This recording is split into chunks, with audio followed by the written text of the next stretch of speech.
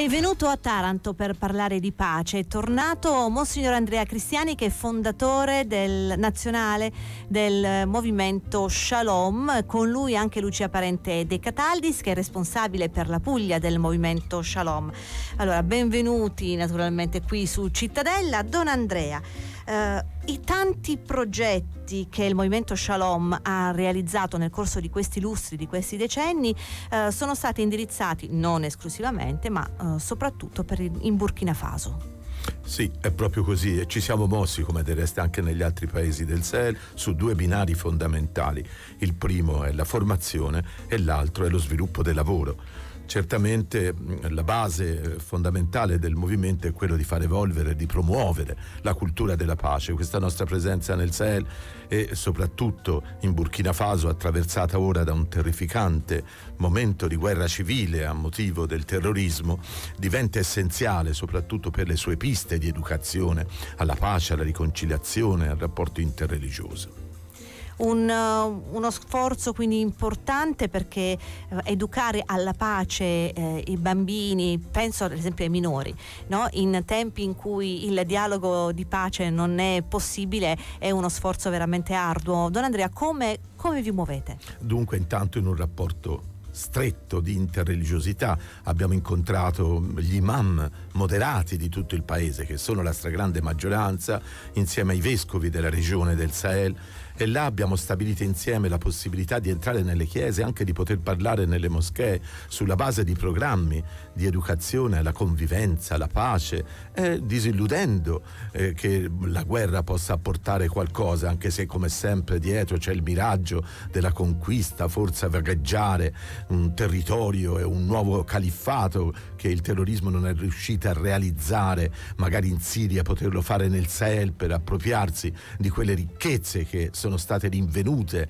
nel sottosuolo, come l'oro, come il petrolio, come l'uranio. Allora là ci poniamo nella dimensione vera della responsabilità, del diritto delle persone, di una ricchezza che Dio ha dato per tutti e che non c'è un Dio violento che mette gli uomini verso gli altri. Dunque affermare con coraggio fin da bambini più piccoli che Dio è soltanto l'amore e che non vuole il sangue dei suoi figli.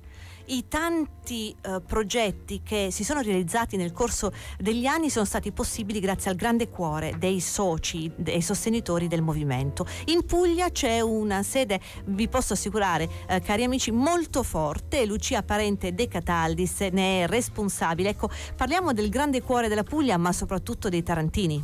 Sì, dei tarantini, e voglio ringraziarli, soprattutto i soci e tutti quelli che sono vicini a noi, alle nostre iniziative. Io faccio un breve elenco. Abbiamo fatto un centro di maternità per le donne che partorivano prima per strada, ecco, nel vano tentativo di trovare una struttura sanitaria.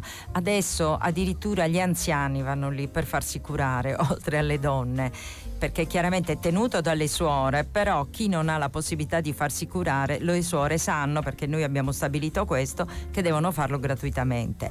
Poi le suore sempre delle SIC, Sœurs de l'Immaculée Conception, mi hanno chiesto, quindi alla sezione di Taranto della Puglia, di fare anche un centro per i bambini, per curarli. Una volta nati bisogna curarli. Quindi abbiamo anche realizzato, grazie alla generosità dei tarantini, della provincia, della Puglia, un centro di pediatria molto bello, vi posso assicurare.